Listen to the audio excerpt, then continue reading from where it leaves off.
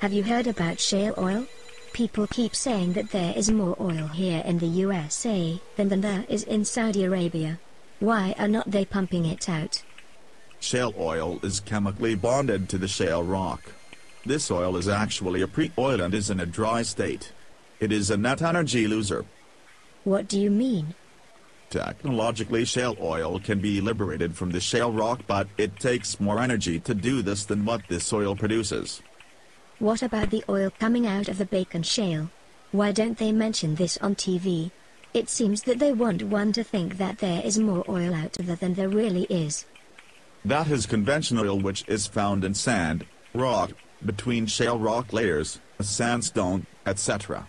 Conventional oil can simply be pumped out. More reserves means more investment. Removing shale oil from shale rock is an energy-intensive chemical process. Shale oil and conventional oil are not the same thing. People get them confused.